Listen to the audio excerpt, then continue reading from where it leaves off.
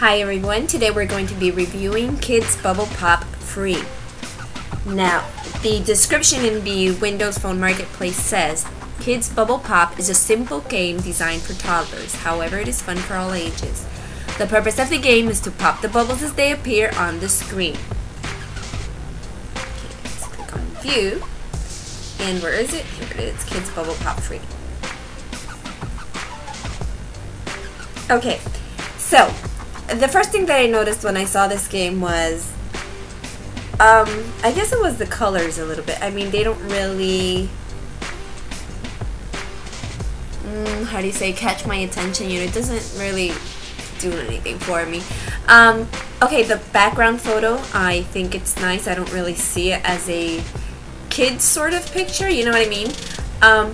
I do love the green. It's my favorite color, and lately I've been liking gray combined with bright colors like turquoise, yellow, green. So although I like the gray and green, for some reason it just looks a little off. On my screen it does look brighter than it looks like on your screen, but still there's something a little, I don't know, I guess I don't really consider it a kid's color.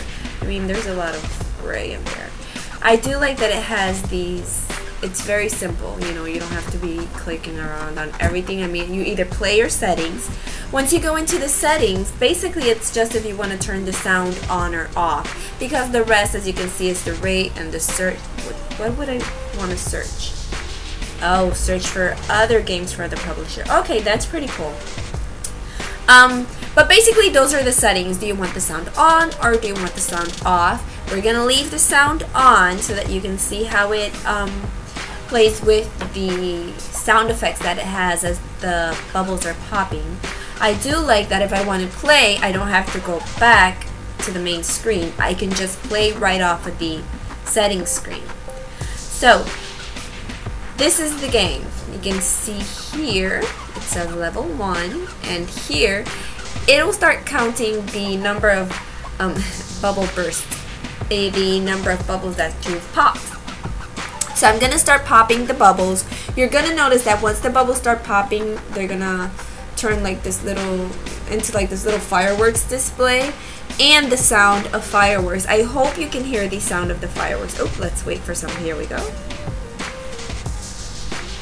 Let's see. I think I always do this, huh, guys? Okay, here we go. I don't know if you can. Oh.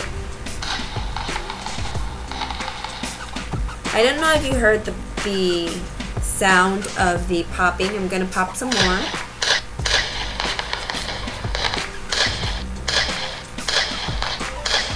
See, so if you're popping like rapidly one right after the other, the sound starts all over. So okay, so I popped, I didn't realize how many I popped before I went to level 2. So far I've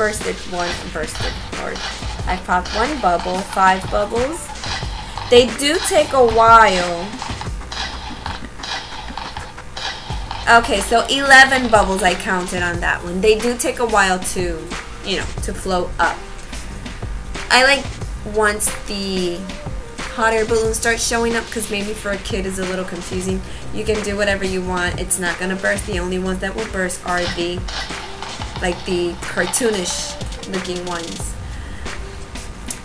The thing I have with the app is that, as you notice in the settings and in the main page, and as you notice in here, the images are beautiful. I mean, the one with the trees that we saw in the forest, I think that those images, those photographs are beautiful. I don't really see how they're related to anything kids. Personally, I would have preferred that they have, I don't know, fun images for kids. I don't know, maybe kids blocks, or you know, some sort of toy. Obviously you can't really put a cartoon unless it's your own cartoon, and maybe I'm thinking this developer is a new developer, so you know, maybe they don't have the, I don't know, maybe they don't have drawing skills or whatever. That's why they went with photographs. I guess, like, well, what I'm saying is that I guess I would have preferred for the images to have been more kid friendly. I'm gonna keep I'm gonna lower the volume because I want to keep popping the bubbles while I speak to you guys, so just so that you can see the other images that they have. Another thing is that, okay, as I do consider myself a gamer. I mean, I know what Gears of War and Halo is. I just can't play them. I mean, I've tried. I really suck. I used to play really good Perfect Dark Zero, but mostly I like dance games, you know, these party games. I love brain games. I am a huge fan of the Professor Layton series. Love Professor Layton. Those are the type of games that I like. So obviously this is just, and of course there's the oh my god, what is it, the Candy Crush? That one is okay because that one you need a little strategy. You're just not, you know, matching colors all crazy. So this game I do find it a little mind-numbing. I mean, it's like you're kind of like zombified here. You're just tapping the screen, not really doing anything. So I don't like it for me, and I also do not like it for my son. If I don't like it for me, I'm not gonna like it for my son probably. He's young. See, this one I really like, the one with the shrooms. He's young. I downloaded this game when he was younger. I just realized that, oh wait, he played it, and then I uninstalled it, and I'm like, oh wait, I should have done a review on it. And so once I started doing the app reviews, this one kept being like in the back of my head, oh, I have to review it. So the thing is, I don't like it because this is what my kid is gonna do. He's just gonna tap on the screen all zombie, and I don't like it. I like things that he can learn a little from. I mean, maybe younger kids will enjoy it, I guess. I don't know. Personally, I don't like it for my son. So, I mean, it doesn't have that. I read the reviews. Some people don't like it. Some people do like it. I mean, there are a couple of reviews that people do like it because it keeps their baby busy.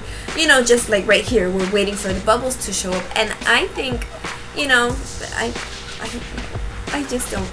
Oh, I'm trying to like say something nice, but again, I don't like it. And for my kid, he's too young. That mind is still forming, and I just prefer just to give him something else that maybe he can learn from, or I don't know, I don't know. That's it. I don't know what to say about the app. If you do have this app, if you have downloaded it and played it with your kids, I would love to know what your kids think about it.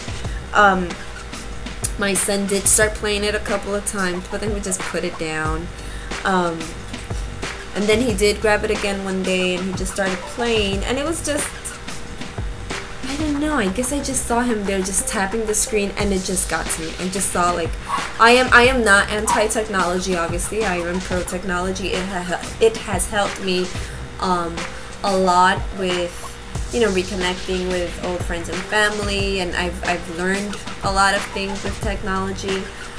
So I do find it a benefit, but I do believe that you should disconnect from everything every once in a while. Oh, my screen went out. As you can tell, this is you saw my thumbs. You need to disconnect every once in a while.